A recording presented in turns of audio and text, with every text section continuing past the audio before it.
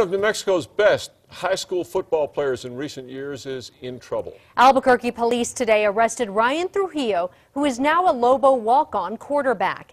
News 13's Alex Goldsmith is live in the Newsplex with the story.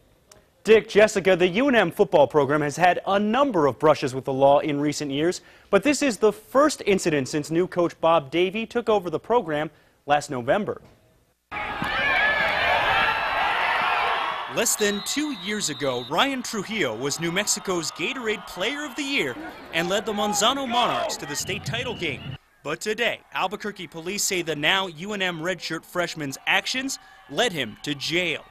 Investigators say it started this afternoon at this Wex restaurant on Juan Tabo when Trujillo showed up and found his girlfriend inside. Appeared to be very upset, grabbed her keys from the table that was obviously visible on the table, and immediately started to walk out towards her car. According to the criminal complaint, when the girlfriend tried to get her keys back, Trujillo grabbed a pink mace bottle attached to those keys. He then deployed that right into her face. Investigators say Trujillo later told them this was accidental.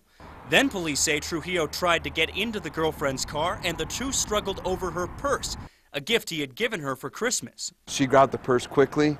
He grabbed at her arms a couple of times. She was able to get away and go into the restaurant. After the girlfriend recovered her keys, she was able to drive away and call police. Trujillo was later arrested at Wex and is being charged with domestic violence. We did reach out to the UNM football team for comment. A team spokesman says it's aware of the report and is looking into the case. Back to you.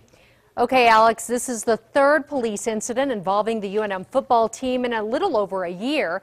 In late 2010, 3 players were involved in a brawl at a downtown nightclub.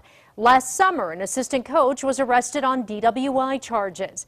That coach and 2 of the 3 players are now gone from the program.